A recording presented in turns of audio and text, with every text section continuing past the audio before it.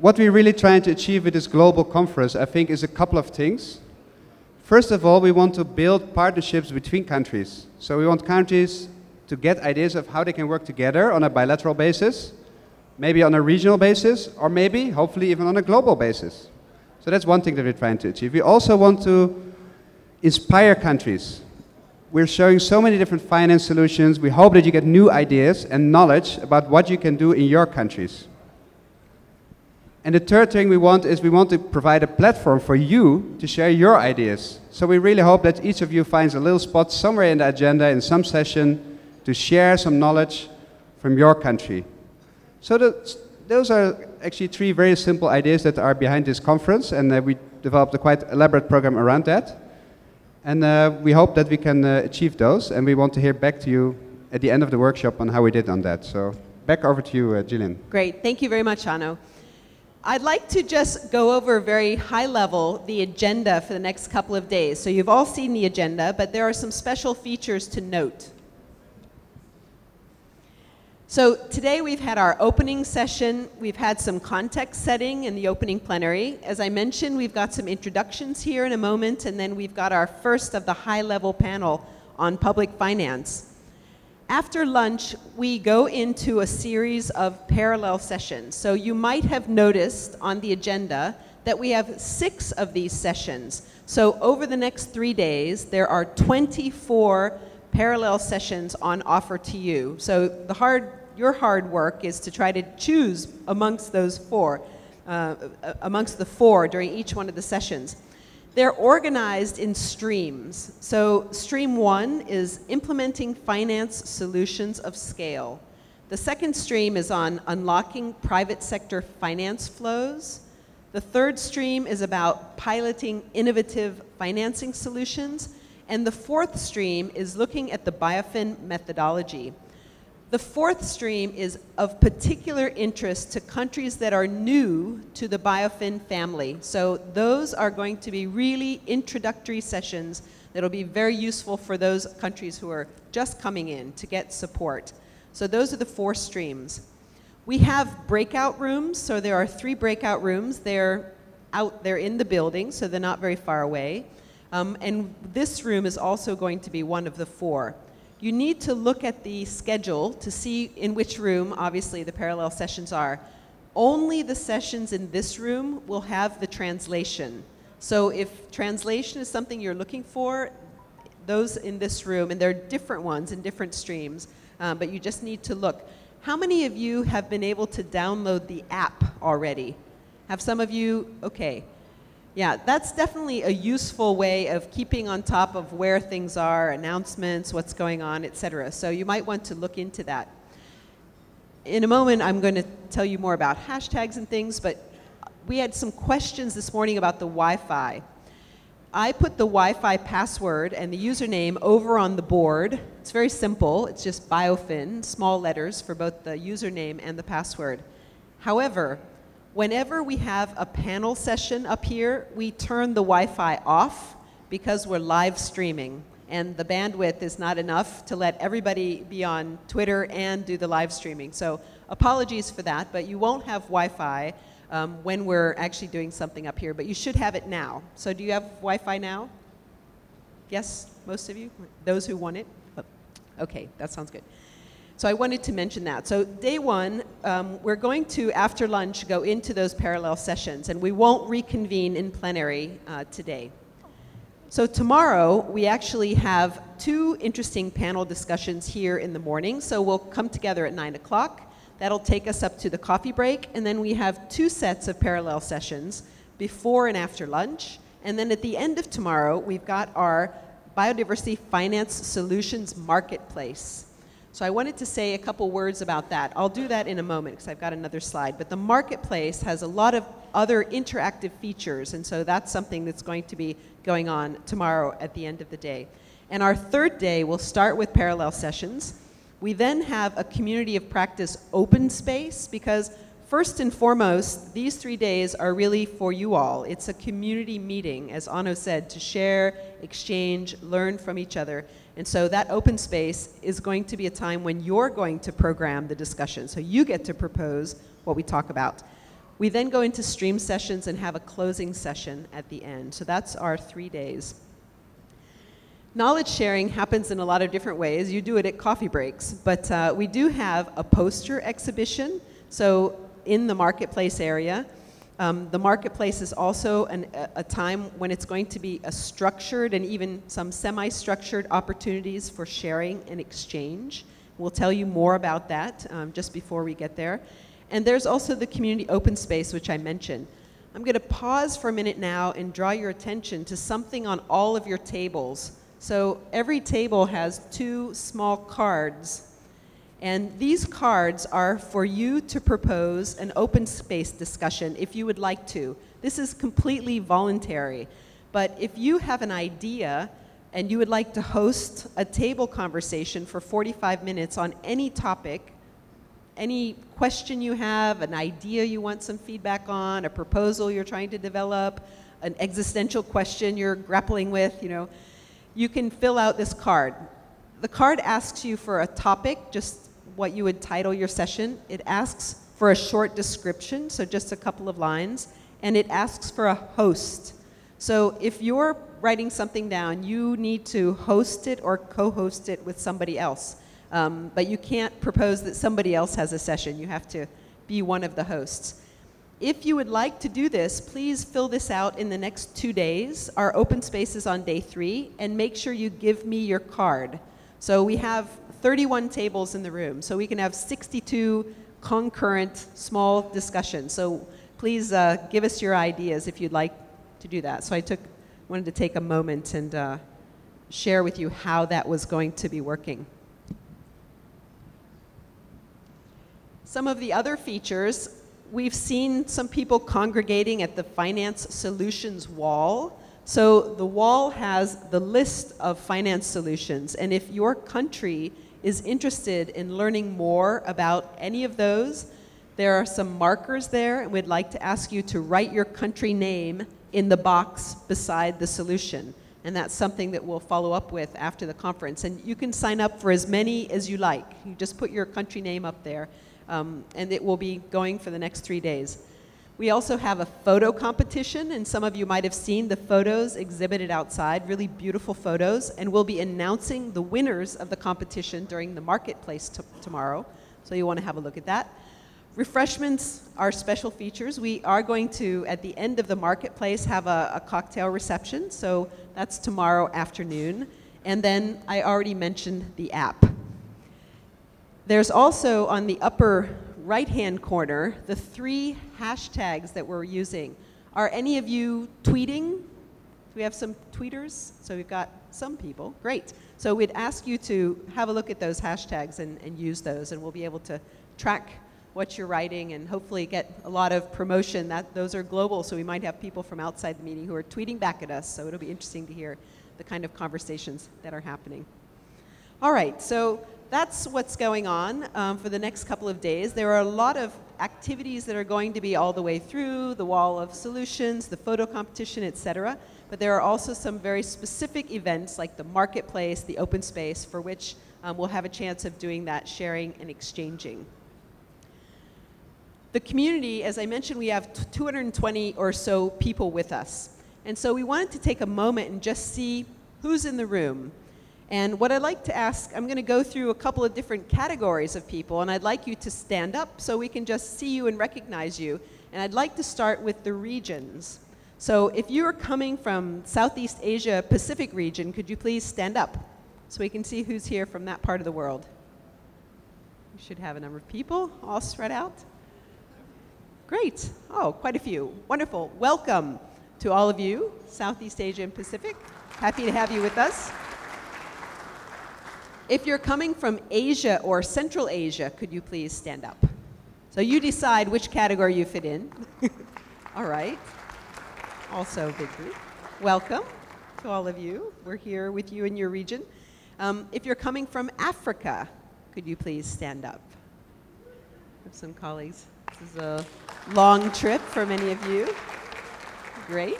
Wonderful. Welcome. And from Latin America and the Caribbean. Where are groups from? Big group. Excellent. Excellent, great. And so, rest of the world, anybody here from any place else? So we should have some Europeans, North Americans. Great, okay, welcome. So these are the different regions we have, and you can see kind of how many people are coming from each one. We also have a lot of different sectors. This is a very diverse group in terms of sector.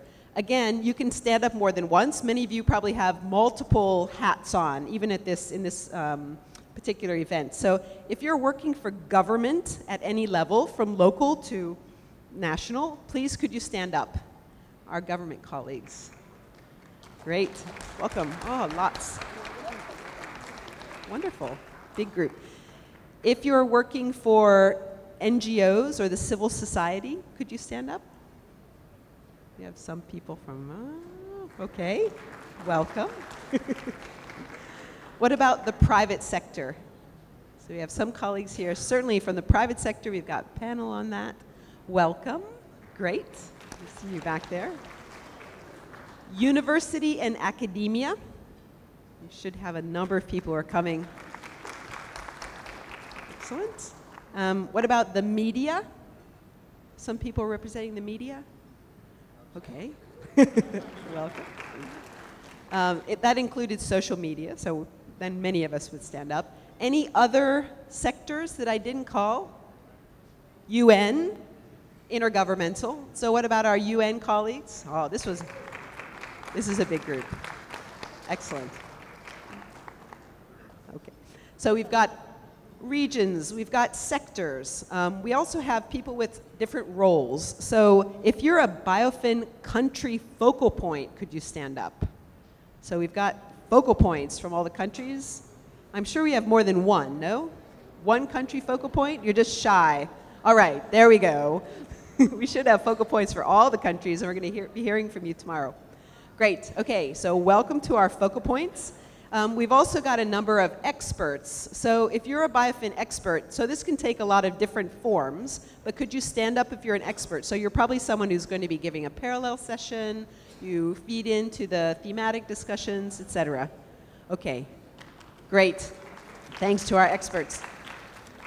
Experts have been working very hard in preparing this meeting, and so have the BIOFIN staff members. So could I ask you to stand up if you're on the BIOFIN staff, in the global team? Could you stand up so we can especially give you a hand? Right, they're all spread out. Great. Excellent. Thank you very much. If you have ever attended a BIOFIN global or regional workshop before, could you please stand up? So let's see how many people have been to some of the other BIOFIN regional or global. Okay. Great. Okay, so actually, yeah, we have quite a few people who stood up there. Let me just break it down a little bit. Who went to the first BIOFIN? It was in, where was it? Slovakia, Bratislava. Who was in Bratislava?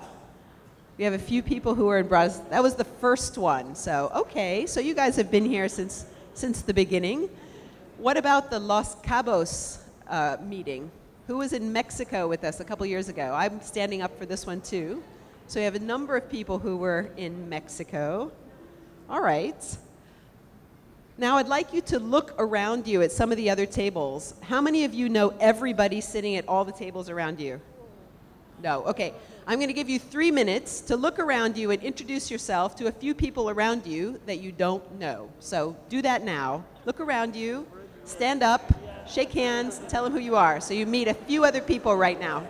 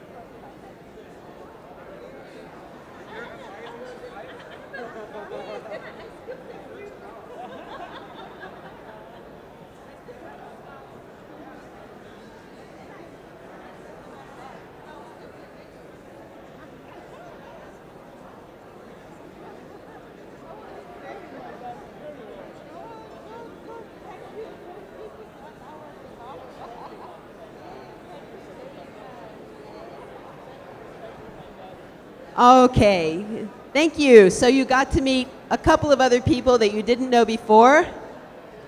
Go ahead and have a seat again. For 220 people, you won't have time to meet everybody. So you have to use the coffee breaks and the lunch times for that. Let's go on. If I could ask you to please take a seat. So you see what kind of an interesting community of people you have to work with for the next couple of days. We're going to go on now, maybe, if people can have a seat. Oh, this is very exciting to meet everybody else. The second part of our session actually has a very provocative title. Did you notice what it was called? It's called The Secrets of Public Financing for Biodiversity. And I'd like to invite, just a moment. Oh, right. So I'd like to invite our moderator to come forward. Max Riva is the Innovation Finance Specialist at UNDP in New York, and he's going to be the moderator for the panel. So let me give the floor now to Max. Thank you, and welcome to everyone to one of the first thematic session. And indeed, the title is quite ambitious, but it's so important to start understanding the value of public finance in protecting our biodiversity and natural assets.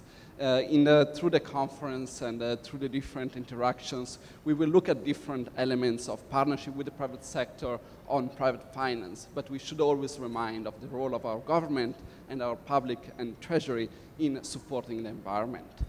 We have a very distinguished panel with us today, and I will soon call them to join me for this interesting session. Let me first ask Dr. Rodolfo Alessi from Mexico to join our panel.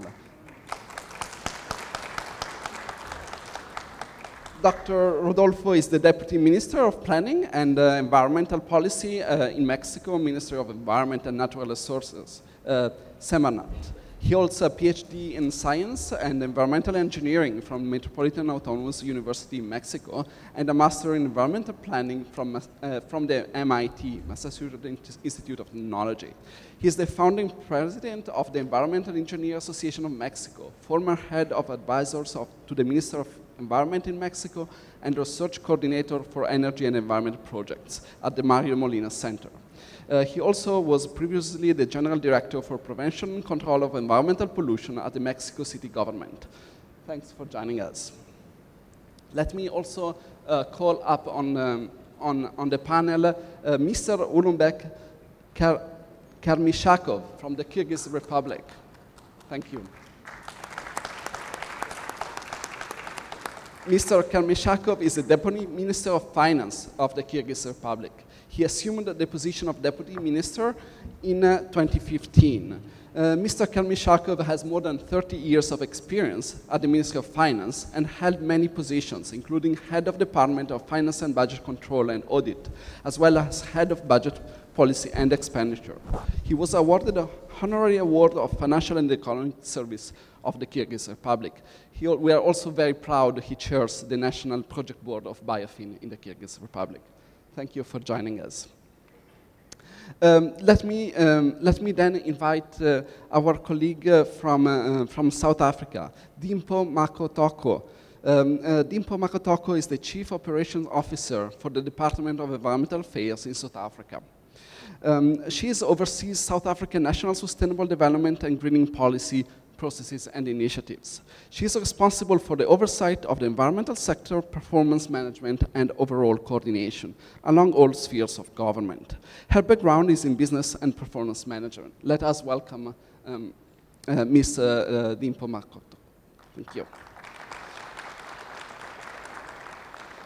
Let me introduce also our last panelist, last but not least, Juan Ladrón de Guevara. He's the Executive Director of the Chilean Sustainability and Climate Change Agency. please join the panel. Joan is the executive director of the Chilean Climate Change Agency, which has the mission to foster a sustainable, low-carbon and resilient economy. Through private and public partnerships. The agency was previously known as the Chilean National Clean Production Council, and Juan was the former executive director. He is also an adjunct professor at the University of Chile, and will engage him particularly on public and private engagement. So let us welcome him.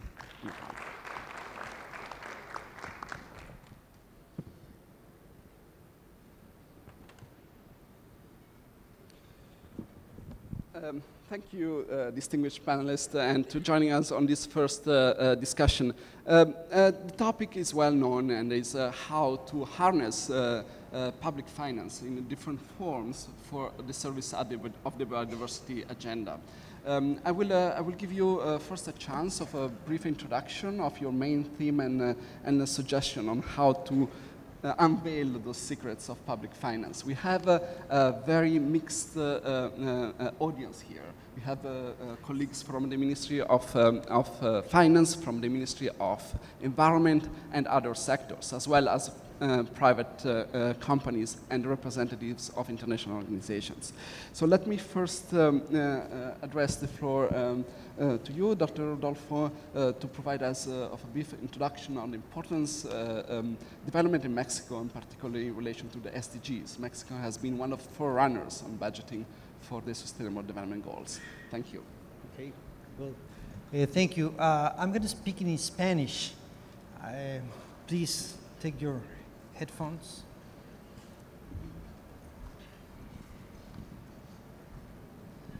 Bien, con respecto al financiamiento sobre biodiversidad, en México nosotros hemos tenido una larga tradición de manejo de la biodiversidad a través de programas públicos.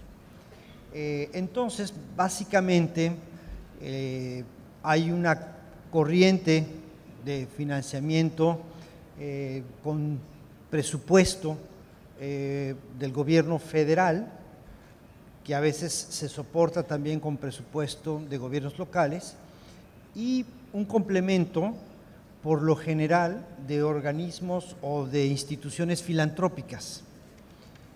En realidad es todavía muy incipiente el financiamiento que de manera franca se hace desde el sector privado. Para efectos prácticos, ahora de los objetivos de desarrollo sostenible, lo que estamos haciendo es un cambio en la legislación, que es parte del secreto de que los burócratas le dediquemos dinero a un tema, cualquiera que este sea el tema, ¿sí?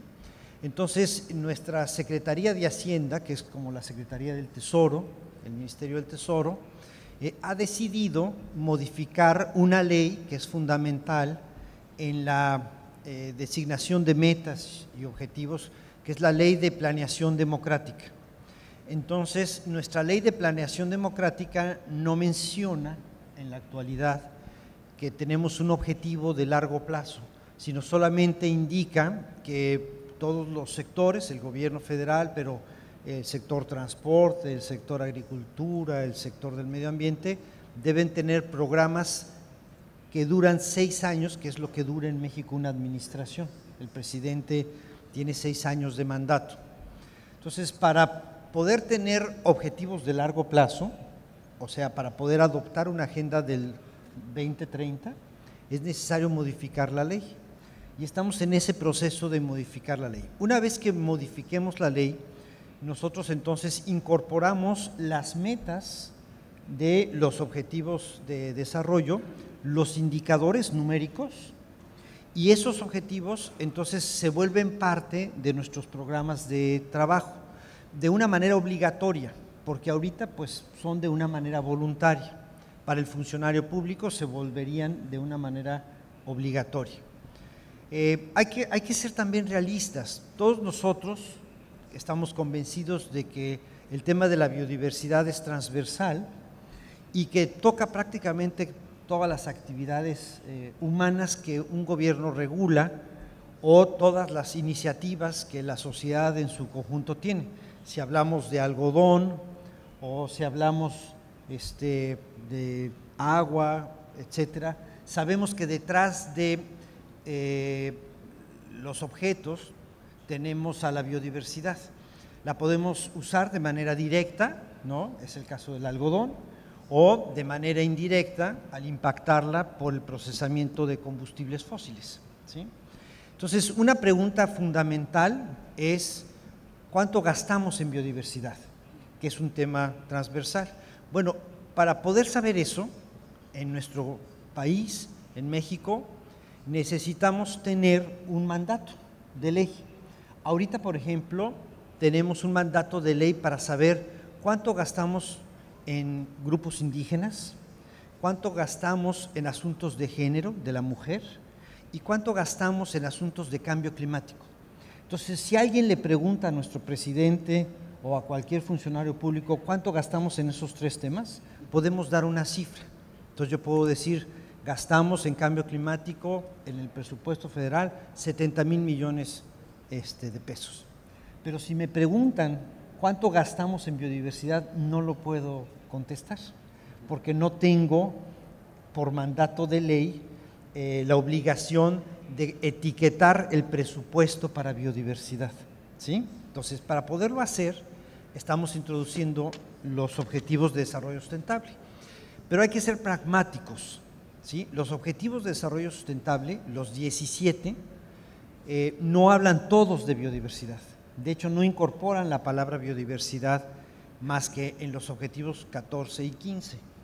Entonces, nosotros tenemos que de manera indirecta introducir el concepto de biodiversidad en el diseño de las políticas públicas de los demás objetivos. ¿Cuántos objetivos hablan de manera directa o indirecta del medio ambiente que está relacionado con la biodiversidad? No son muchos, por eso digo que hay que ser pragmáticos.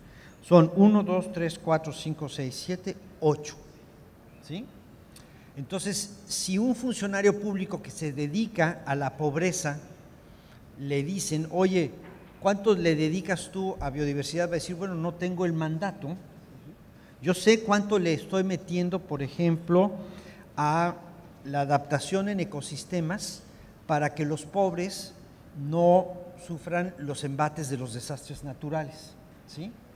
Entonces, si alguien está gastando dinero en proteger los manglares, en donde vive también gente, para que los huracanes no impacten a las comunidades costeras, pues eso es una ecuación de 3 incógnitas y es difícil de contestar.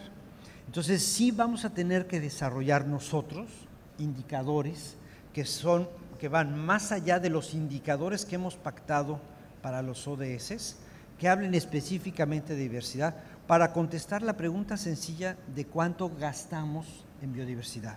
BIOFIN nos ha estado ayudando en contestar esa pregunta, pero a futuro pues vamos a tener que tener muchas más herramientas de política pública y de planeación. Nuestro enfoque es el que estoy yo ahorita comentando, es modificar la ley para que sea obligatorio, poder contestar esa pregunta. Muchas gracias. I think several important elements of that can be considered secrets are somehow well known, but they never need to be forgotten. And sometimes it's not sufficient to collect just data, but without mandates, policies, and leadership engagement, it might not be possible to achieve positive results. Let me pass to another country, which is in Central Asia. Deputy Minister, what has been the experience of Kyrgyzstan and in planning and in mainstreaming biodiversity in economic policy? Спасибо, Максимилиано. Во-первых, я хотел бы поприветствовать всех участников глобальной конференции от имени кыргызской делегации. Кыргызстан – это красивая горная страна, которая находится в Центральной Азии, территорию которого более 95% это горы, очень красивые горы, очень много рек и озер. Еще раз, уважаемые друзья, я хотел бы обсуждать с вами, поделиться тем опытом, который есть у нас в Кыргызстане в части финансирования государственного финансирования биоразнообразия и экосистем. К сожалению, как всегда финансисты говорят, всегда денег не хватает. У правительства, конечно, очень много приоритетных направлений, но тем не менее на финансирование экосистем биоразнообразия в нашей стране выделяется менее 1% общих расходов государственного бюджета, к сожалению. Если быть точнее, то 0,16% от общих расходов. Поэтому это мы считаем, конечно, недостаточным. В первую очередь мы должны не просто сохранять для наших потомков, но мы должны улучшить состояние, создать условия по дальнейшему развитию именно охраны окружающей среды, нашего биоразнообразия. Вот поэтому наше правительство тоже, в прошлом году мы приняли стратегический документ, рассчитанный на 5 лет, 2017 по 2022 год. Это называется «Жаңы дорога Кыркадан», то есть 40 шагов к новой эпохе. И одним из направлений, основных направлений вот этого стратегического документа является именно уделение большого внимания нашей экологической системы и охраны окружающей среды, лесного хозяйства, в целом этого комплекса. Поэтому и не просто принимать вот такие нормативные правовые акты, а надо доказывать конкретными шагами. Если вот взять, к примеру, то правительство Кыргызстана в прошлом году мы приняли меры по увеличению заработной платы, совершенствованию системы условий оплаты труда именно работников лесного хозяйства, охраны окружающей среды. То есть это создаст стимул для усиления работы вот именно работников этого сектора. Как раз о чем мы здесь говорим, вот проблема по сохранению биоразнообразия. Вот впереди выступающая с банка ЕС, по-моему, госпожа Намета сказала, что в Индии есть хороший пример по финансированию частным банкам вот именно той проблемы, о которой мы обсуждаем. К сожалению, у нас такого пока еще нет, но наш парламент принял очень хороший закон, который называется закон о ГЧП, то есть о государственно-частном предпринимательстве, по которому есть у нас желающие, сейчас вот мой коллега там с ПРООН Кумар тоже подтвердил об этом, что есть желающие хорошие инвесторы частные, которые хотят вложить именно в этот сектор частные инвестиции. Поэтому, уважаемые друзья, если что, приезжайте в Кыргызстан, можете вложить, мы создадим все условия по защите ваших инвестиций, по развитию ваших инвестиций, именно направленных на сохранение охраны окружающей среды. Также я хотел бы отметить, что бюджетных денег, как я уже говорил, всегда недостаточно. Поэтому мы должны еще привлечь для финансирования вот этой системы международных доноров. Да, спасибо экспертам BIOFIN, вы оказываете большую помощь правительству Кыргызстана и в целом для населения Кыргызстана, оказываете всяческую поддержку в разработке вот этих программ, в рамках которого у нас существует несколько программ по тому же проекту у нас по сохранению снежного барса, который проходил в прошлом году у нас в Кыргызстане в сентябре, если я не изменяю память. Также, как я уже говорил, привлечение частных инвесторов. Поэтому еще раз я хотел бы, уважаемые друзья, вот, призвать всю вот эту команду экспертов BIOFIN, еще раз усилить. Вы делаете огромную работу, которая не имеет цены, потому что к 2025-2030 году будут очень большие проблемы по заключению экспертов, особенно по чистой воде. Например, у нас, если в Кыргызстане имеется более 1500 ледников, то последние 10 лет количество вот этих ледников у нас резко сократилось, уменьшается, к сожалению. Хотя мы являемся на истоке вот этих больших рек, которые подпитывают Центральноазиатский регион, это Узбекистан, это уже вот Казахстан. Поэтому это является тоже большой опасностью. Вот именно. Поэтому еще раз, уважаемые друзья,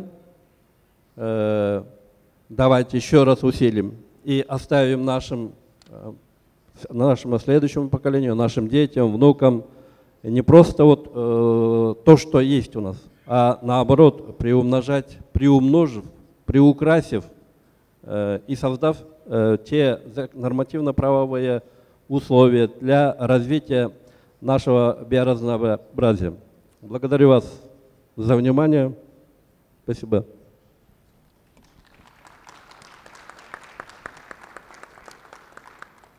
Ms. Makotoko, South Africa is often considered one of the leaders in the conservation space, so we are very eager to hear what would be your suggestions and your remarks in this interesting subject area. Okay. All right. Thank you very much for that. I'm not sure about the leadership role, but I think there are a few ideas we can share, but we also look forward to learning a bit more ourselves. South Africa, for us, we view biodiversity as an integral part of SDG implementation. So, because we're saying our biodiversity economy contributes to a number of SDGs relating to poverty alleviation, human health, effective management of biodiversity activities. So on the basis of that, we do see a lot of benefits that we can derive from the BIOFIN process, because we are struggling currently on the total cost or deciding or getting the figure or the total cost of managing biodiversity and understanding what then is the shortfall. If we look at the areas that we are currently funding, what is the existing shortfall? We currently have the expanded public sector program, which basically looks at different biodiversity management programs that also contribute to job creation, skills development, which we hope will also assist in this regard. I will later on talk to just a brief, to give you a brief understanding of some of the programs that we are looking at as part of our BIOFIN project. So if we look at what are some of the benefits that we wish to derive from the BIOFIN partnership, we're saying it needs to assist us to start to systematically prioritize resources and activities that are in our existing national biodiversity strategy and action plan, so that we then have adequate funding for those initiatives and programs that we have. But we also feel that BIOFIN would need to then link with global discussions on natural capital accounts and mainstreaming biodiversity into production sectors, because we see that as a potential source of revenue for sustainable use of biodiversity. We are hoping that we will be able to at least get a uniform framework with using the process, a uniform framework for assessing the costs of managing biodiversity, while at the same time creating the sufficient flexibility that we all require in our different contexts. Because for us as South Africa, when we look at our context, we have looked at 3 pillars.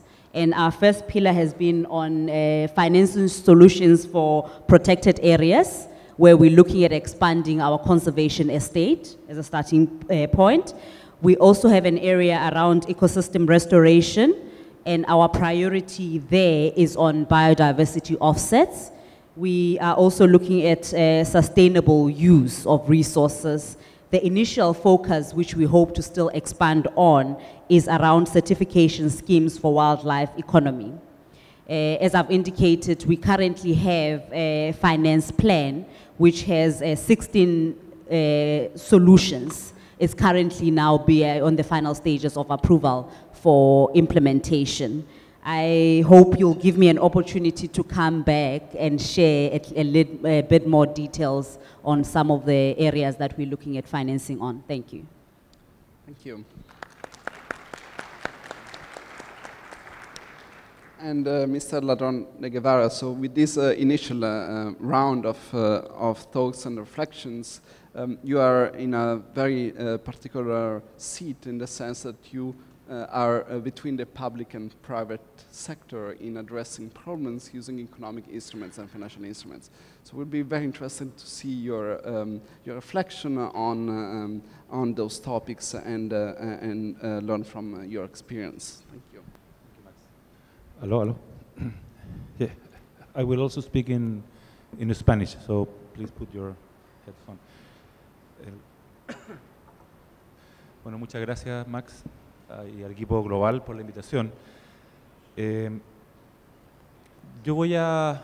El secreto que quiero compartir con ustedes se refiere a las alianzas público-privadas. Chile es un país que hace más o menos 30 años tiene un liderazgo importante en Latinoamérica en materia económica, y uno de los pilares de ese liderazgo tiene que ver con la capacidad de atraer o movilizar recursos, atraer inversiones hacia objetivos de la política pública, como un pilar fundamental. Las alianzas público-privadas, por lo tanto, son un instrumento económico en el sentido de que son mecanismos para invitar al sector privado a que invierta o que destine recursos hacia objetivos de política importantes para el gobierno. El caso, yo diría que los casos probablemente más conocidos de alianzas público-privadas son los mecanismos de concesiones de obras públicas, por ejemplo, la construcción de una carretera, en que uno invita a un inversionista privado a que construya la obra y luego tiene un mecanismo de recuperación de la inversión a través del pago de los peajes, por ejemplo, de la autopista por 10, 20, 30 años. Lo que la agencia que yo dirijo hace es otro tipo de alianza público-privada en que lo que nosotros buscamos es que las empresas implementen nuevas tecnologías, en este caso tecnologías ambientales, tecnologías verdes. Pero tiene la misma lógica, es un proceso en que nosotros colaboramos en identificar cuáles son las barreras que las empresas tienen y ayudamos a que ellas hagan inversión directa en esas tecnologías. Cuando hablo de tecnología estoy hablando de inversiones en activos, por lo tanto recursos significativos, o también la adopción de mejores prácticas en determinados sectores. Por ejemplo, introducir manejo sustentable del bosque nativo, introducir sustentabilidad, tecnologías de sustentabilidad en la agricultura. Chile es un país exportador muy importante. Introducir mejoras tecnológicas en el sector turismo, o en el sector pesquero o acuícola, o sea, que son todos sectores donde estas tecnologías tienen o pueden tener un efecto significativo en el medio ambiente y en particular en la biodiversidad.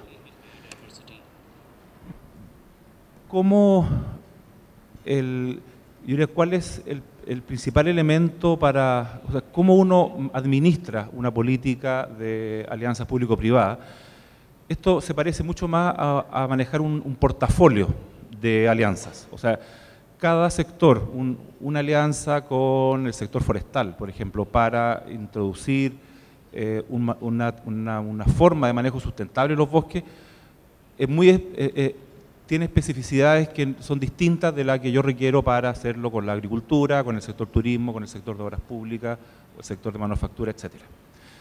Entonces, acá no hay una receta, no hay un método único, el instrumento no es uno solo para todos los sectores, sino que es más bien una visión, un método general que yo lo adapto a cada uno de los casos donde yo quiero trabajar. Por eso la agencia en la que yo trabajo más bien administramos un pool un portafolio de alianzas del orden de, hoy en día, después de casi 20 años de experiencia, del orden de 160 alianzas público-privadas que ya están implementadas o en proceso de implementación en todos los sectores de la economía. Eso, yo quiero parar hasta aquí, más adelante voy a contar quizás algunos ejemplos, pero me interesa más bien el concepto de que las alianzas público-privadas finalmente son mecanismos en que el Estado invita o moviliza al sector privado para que invierta directamente en objetivos que le interesan al gobierno. En este caso, lo que nos convoca es la biodiversidad. Gracias. Muchas gracias. Thank you.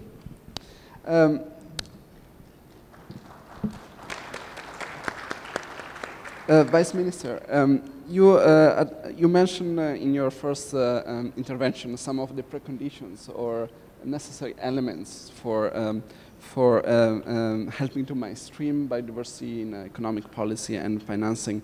And we know that the President Office initiative with budgeting of the SDGs and of other opportunities that have been offered to the environmental sector to be more active and more proactive. So what you think, how would you describe these opportunities, and what would you suggest in terms of taking the best efforts and making an advancement in mainstreaming biodiversity in financing and economic policies? And as you might have, we are switching a bit on languages, so a bit of patience on that, but please go ahead. Thank you, Minister.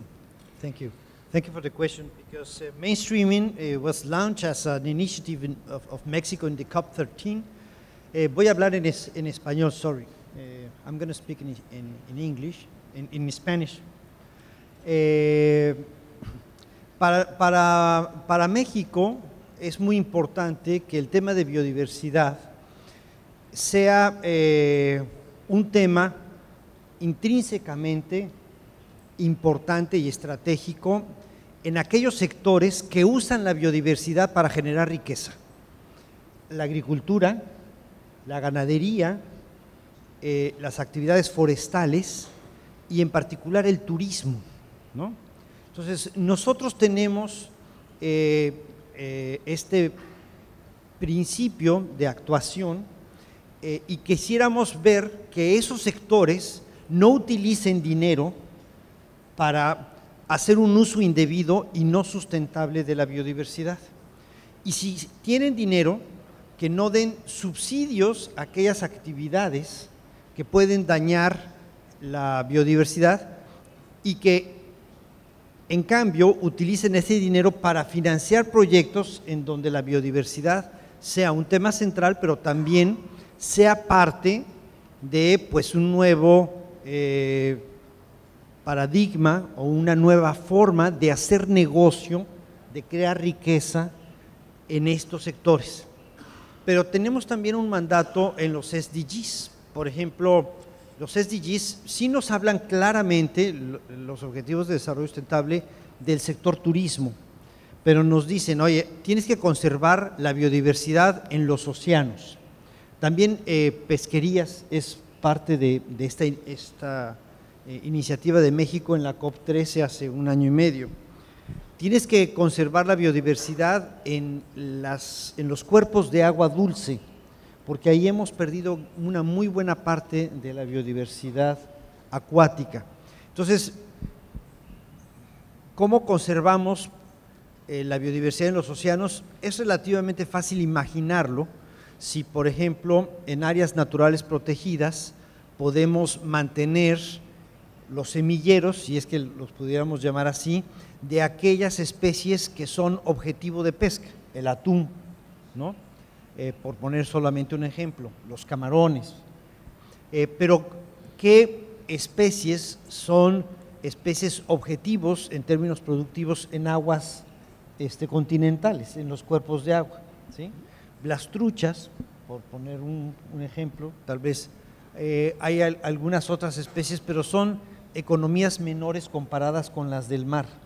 Entonces nos cuesta más trabajo, o nos va a costar más trabajo cumplir el objetivo de desarrollo sustentable para freshwater.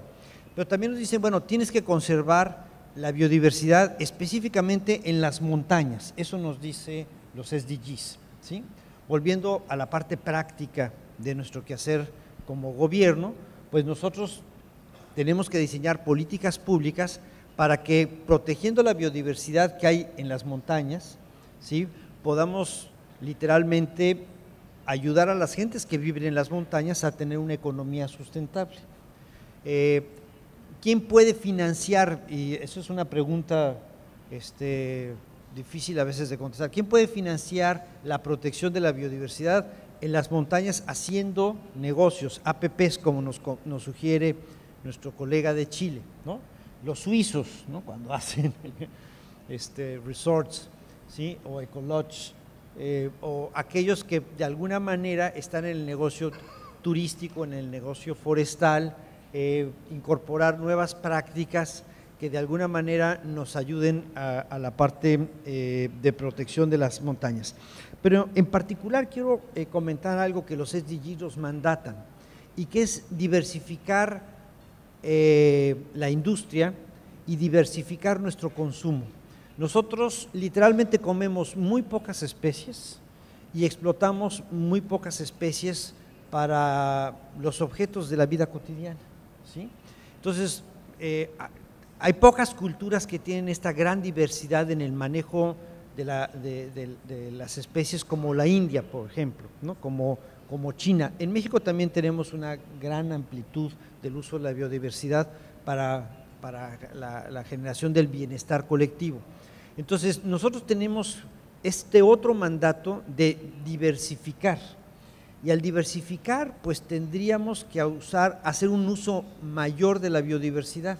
Ahí hay un riesgo, pero también hay una oportunidad de negocio, y eso lo quiero poner en particular como un foco rojo, porque normalmente para combatir la pobreza, lo que nosotros usamos son los assets, o digamos, lo que los pobres tienen en su entorno inmediato. La mayor parte de nuestras poblaciones pobres sí viven en zonas rurales todavía, y ahí es la biodiversidad quien los puede sacar de la pobreza. Entonces, buscar un financiamiento sustentable para sacar de la pobreza a la gente, haciendo un uso de la biodiversidad, un uso más sustentable, también es uno de los retos que nos plantean los SDGs. Entonces, finalmente, el último mensaje que yo quisiera decir es que nos mandata también los SDGs establecer vínculos positivos con sectores urbanos y rurales. Normalmente hay vínculos negativos, ¿no? Las ciudades se vuelven sumideros de materiales, de biodiversidad, de energía, de todo.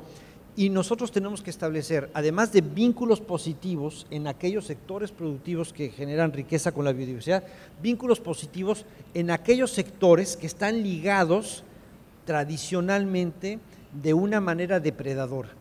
Y ese vínculo positivo que debe existir entre la ciudad y los aspectos rurales también requiere de financiamiento para cambiar la forma de hacer negocio. Hasta ahí lo dejo. Muchas gracias. And continuing, of course, you understand the complexity, like those secrets of public finance for biodiversity are may not simple ones. Like we see the private and public engagement, we do see the different ecosystems, we do see the different sectors. And it's not easy to bring those different elements together. But now I want to dig a bit deeper on a budgeting process, that connects the results with allocations. And the government of Kyrgyzstan has started to introduce program-based budgeting as a way to bring additional results. So, Deputy Minister, can you tell a bit more about your experience and what opportunities could offer to the conservation community? Спасибо, Масsimiliano. Да, действительно, у нас с принятием бюджетного кодекса вот, с 1 января прошлого года мы перешли на программное бюджетирование полностью вот, по всем министерствам, ведомствам. И, естественно, это тоже создает больше условий именно Госагентству охраны окружающей среды и другим министерствам, которые занимаются вот, именно вот развитием этого биоразнообразия, потому что это дает им больше возможностей. И определять те приоритеты, куда точно направлять и эффективно направлять вот эти имеющиеся бюджетные средства. Я также хотел бы добавить, что у нас в Кыргызстане, допустим, есть законы, естественно, как и везде, но я хотел бы привести пример. Есть закон о культуре, вот, допустим, и там в законе конкретно указывается определен, какое процентное соотношение оно должно иметь вот, финансирование вот, общих расходов государственного бюджета. Вот я думаю, нам бы вот на охрану окружающей среды совместно с нашими коллегами, с парламентариями можно было бы инициировать и, допустим, не более 3 или 4 или вот, какой-то процент, и, исходя из возможностей, определить, принять вот такой закон, по которому можно было бы спокойно, планомерно развиваться вот именно тем службам, которые занимаются этими вопросами. Кроме того, как я уже говорил в своем выступлении, да, действительно, кроме бюджетного финансирования, вот, у нас уже практикуется вот именно привлечение частных инвесторов, а также вот, международных доноров, которыми я, пользуясь случаем, хотел бы выразить огромную благодарность за помощь, оказываемую нашей стране. То вот такие секреты финансирования охраны окружающей среды. Спасибо.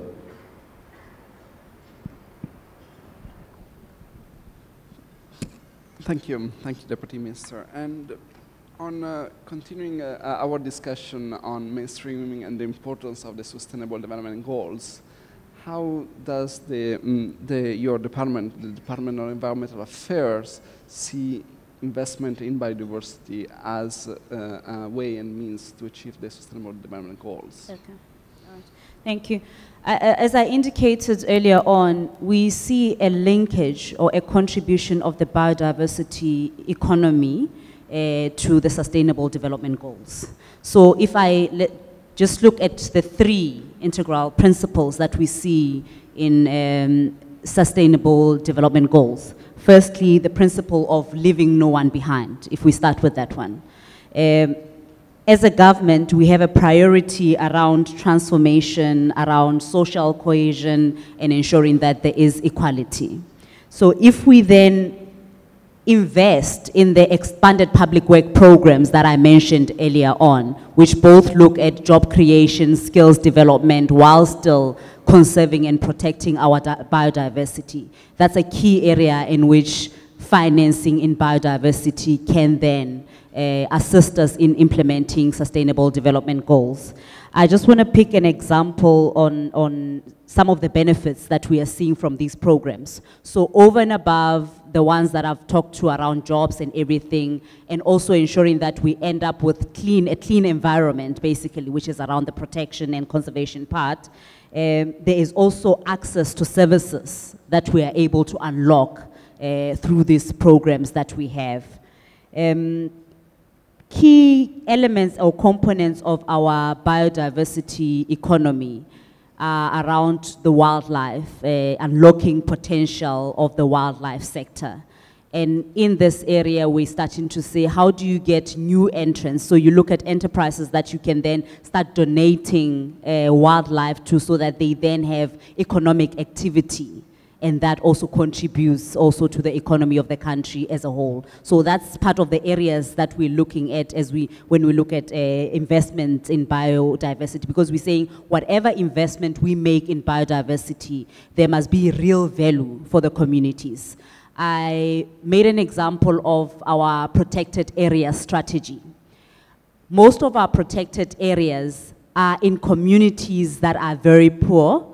So the key question is, how do we start ensuring that the communities around the parks, who are actually the custodians of our biodiversity, start benefiting from the parks? So as we look at these financing approaches, we need to say which are the ones that will ensure that we then involve these communities and they start to become economically active.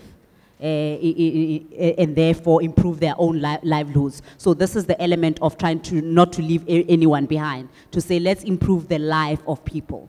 Everyone must benefit and their livelihood must then improve. This will link closely to the issues of equality and prosperity, because you then also uplifting the people that were marginalized before or that were not active participants in the economy. So how do we then also bring them around and get them to participate in ecotourism as an example? Also ensure that, as I said, in the wildlife area, there's issues around, they can benefit from hunting, from ranching, also production, secondary products from from hunting or in material that they produce. So how do they also start benefiting from those? There are also elements that we're looking at around bioprospecting. So how do we then ensure that there is access and benefit sharing that will contribute not only to pharmaceuticals or nutraceuticals, but also the cosmetic industry as a whole, so that we then improve in that area. The third principle is around increasing capital for resilience and intergenerational equity. So how do we restore our biodiversity? The programs around restoration, programs around research and development, generation of knowledge, so that we know how to better improve and also build technologies that will improve our management of biodiversity and contribute to the economy of the country as a whole. We do have a principle around radical economic transformation in South Africa, and we see biodiversity management as playing a role through the biodiversity economy, and we do have a strategy that we outline and has different activities that I would not be able to speak to all of those in this session, but we are open to have discussions even outside the meeting just to share some of the experiences that we have. Thanks for that, and I think several of you highlighted this issue of integrated approaches, that is not possible to look at biodiversity as a separate item in the agenda, but it needs to be linked with people, communities, sectors, or even technologies.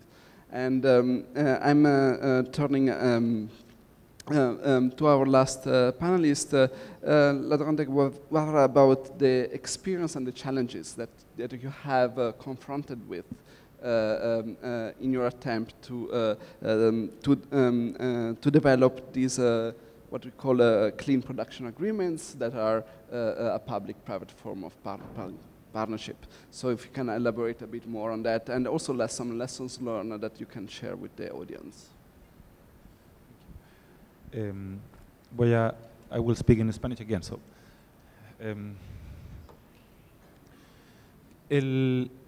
yo creo que quizá el desafío más importante, lo mencionó hoy día en la mañana Midori en su presentación, tiene que ver con este cambio de mentalidad, este mindset, y particularmente respecto a que hay que imaginar cómo el sector privado se puede involucrar en los objetivos de biodiversidad o también entender que el sector privado puede tener objetivos de biodiversidad similares a los objetivos del gobierno. O sea, yo creo que cuando uno empieza a buscar oportunidades de alianzas público-privadas, hay que partir reconociendo que es posible que el sector privado más bien quiera sumarse a esta alianza y no ser más bien un enemigo o alguien que va en contra de estos objetivos. Entonces, el primer desafío yo lo pondría ahí, en el cambio de mentalidad y abrirse a buscar estas oportunidades de alianza con los privados. Segundo, es buscar efectivamente cuál es la oportunidad. Y la oportunidad, yo diría que tiene dos elementos básicos, que es una oportunidad donde el privado puede ganar. O sea, un privado no va a entrar en una alianza público-privada de forma voluntaria si es que no ve un beneficio, no ve una oportunidad económica fundamentalmente o de reputación, alguna ventaja para su negocio. Y al mismo tiempo el privado también gana, porque el privado ve una oportunidad de avanzar en sus objetivos de política. En este caso, aumentar la conservación o incrementar las áreas protegidas, etcétera, etcétera. Y el tercer desafío, o sea, primero el cambio de mentalidad, segundo, efectivamente identificar esta oportunidad de ganancia en que los dos ganan, el Estado y los privados, y tercero, cuando identificamos esta oportunidad, el tercer desafío es construir, es trabajar esa oportunidad en un programa, en una hoja de ruta, en un estándar concreto, específico, con plazos, con resultados. Y lo complejo ahí es que este tipo de alianzas se trabajan de una manera, de forma muy transparente y con mucha confianza entre las partes. A veces el sector privado no se siente cómodo, por ejemplo, negociando un acuerdo con la autoridad ambiental en la mesa, porque han tenido históricamente una relación más bien de un fiscalizador o alguien que aplica la ley versus alguien que la cumple. Entonces, en ese sentido no es fácil este proceso de desarrollo de la alianza y trabajar la oportunidad de una manera más específica para que realmente sea algo que resulte y que genere los resultados que queremos. Nosotros, yo diría que para abordar estos desafíos tenemos un procedimiento bastante estructurado de trabajo, que de alguna manera va yendo etapa por etapa, incluso apoyando las etapas de implementación. O sea, cuando el sector privado decide, en el fondo, incorporar estas buenas prácticas, estas nuevas tecnologías, vamos acompañando ese proceso. Pero fundamentalmente yo diría que lo principal de esto son dos cosas. Uno, que se trabaja no con empresas individuales, sino que más bien trabajamos con sectores, por ejemplo el sector turismo, el sector forestal, o con territorios, por ejemplo las empresas vinculadas a un área protegida, por ejemplo. Y el segundo elemento es que el sector privado es el que invierte. No hay un subsidio público a la coordinación o a las fallas de información. Es como nosotros aportamos recursos para entender mejor el desafío, facilitar el acuerdo, bajar los costos de transacción, pero finalmente los que invierten los recursos son el sector privado. Ahí no hay un elemento de subsidio, por lo tanto yo diría ese es el gran secreto, porque estamos ayudando a las empresas de alguna manera a convencerse de que es un buen negocio para ellos hacer esto. Por lo tanto, abordamos una serie de obstáculos o barreras que permiten demostrar que esto es así y que es también bueno para el gobierno. Tenemos muchísimos ejemplos. Yo prefiero quizás no entrar en algunos ejemplos ahora, pero le abro la posibilidad de que hagamos una mesa de conversación en los próximos días o podemos conversar para contar muchas experiencias exitosas de acuerdo y también experiencias no exitosas, fallas en que no hemos llegado finalmente a un acuerdo y lo cual también es una fuente de aprendizaje muy importante. Gracias. Many thanks, and I think we have reached our time, and lunch I think is between us and and you. So let me first thank our panel here for their contribution and for their insights and reflection. These are our important highlights to start our conference and more deep dive on the subjects, and particularly on public finance. So thank you, all of you, for having joined us and share your experience and reflection. Thank you. And thanks also to Max for moderating. So thank you very much to our panelists. Indeed, it's time for lunch. Lunch is waiting for you outside. We will start promptly at 2 o'clock for our first set of parallel sessions. One group will be in here, the number 4, and the other 3 are on this floor and upstairs. So leave a couple of minutes early so you can divine your way to your rooms. Once you go to the first one, you'll know where they are. But leave some time for that. 2 o'clock promptly. And we won't reconvene in plenary until tomorrow at 9 o'clock. So wish you a good lunch and an enjoyable afternoon in your parallel sessions. I'll put up the schedule for the first set so you can see where they are. Otherwise, you need to use the app. So that's for session 3, stream sessions, and session 4. And I'll leave this up. Join us at lunch outside and see you again at 2.